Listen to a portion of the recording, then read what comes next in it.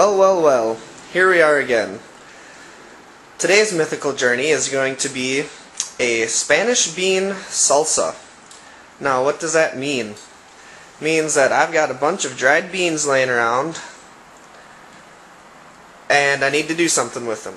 So here I am rehydrating them, probably be overnight.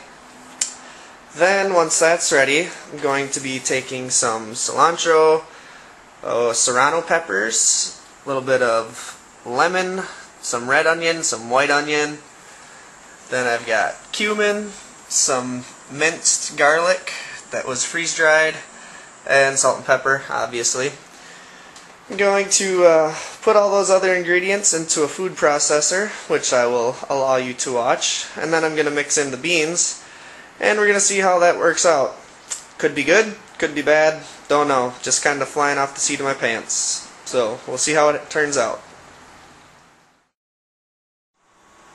Okay, here we are, step 2 of the process. I skipped all the chopping part because that's not a lot of fun, and it's really not that hard to quarter some onions and rip off the leaves of the cilantro, so I decided to skip that. But as you can see, there's the red onion, I've got the cilantro spread around, here's part of the peppers. Most likely I was supposed to take the seeds out, but I like it hot, so I left them in. And then there's some white onion underneath there. And got my beans cooking over here in this pot. They don't look too good right now, but they'll be fine once you drain them. So the next thing to do, put the cover on and go to town.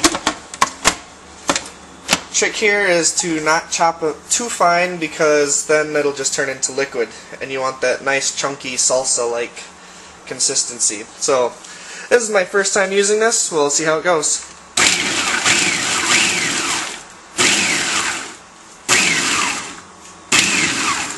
You don't want to do too much, like I said, it'll be too runny.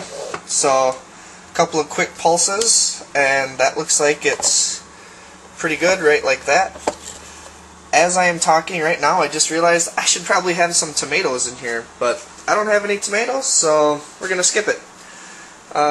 Next thing to do is just combine the beans and that, and then in a big bowl, then I'll throw in the dry ingredients and the lemon and lime juice, and we'll see how it tastes. And here is the final step, combining everything. Over here you got your lemons and limes. I didn't show the limes in the beginning. I also added some dry ingredients. There's the garlic and cumin. I'm also going to add some spicy chili powder and some Spanish paprika. I don't know if that paprika is needed, but the bag says Spanish, so I'm going to use it. So anyways, the first thing you want to do is get yourself a BFB. That's a big fucking bowl, so that everything fits in there. Throw your beans in first. Then your onion and pepper mixture. Come back and scrape the sides later.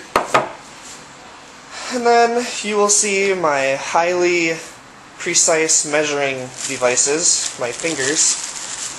I really don't measure anything ever. I just kind of go by how it looks in there and judge it on the quantity. Luckily, years of cooking allows me to do that.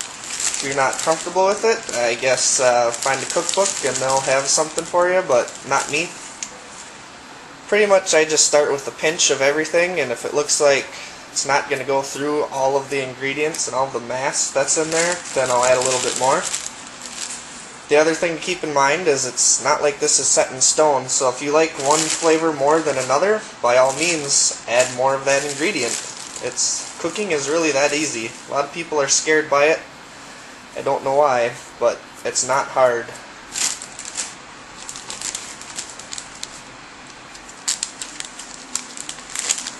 Put this last one in, is the Spanish paprika. Add a little redness to my mostly green and brown. And then here I've got 2 limes that I'm going to use, because I'm a big fan of lime.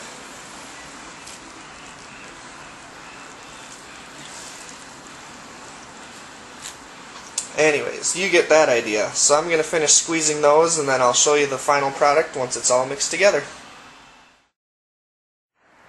Alright, so here it is. It's finally done. Got everything mixed up in a nice, neat little bowl like that. And like I said, I've never tried this recipe. I just threw shit together to see how it turns out. And this could be really terrible, could be really good, could be really spicy, or I might just end up throwing this away. So let's find out.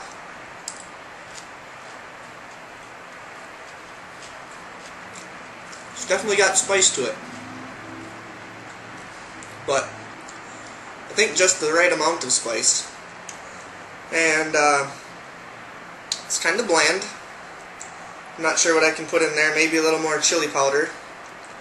So, I don't know. So you can see I got some chips here.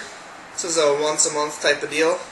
Figure, hey, I'm making something good. Should probably try it out with something good. Oh yeah. So I'm obviously not going to eat all that with all chips the whole time, because we know me, and that's not going to happen. So what I'm going to do is probably put this on my eggs in the morning.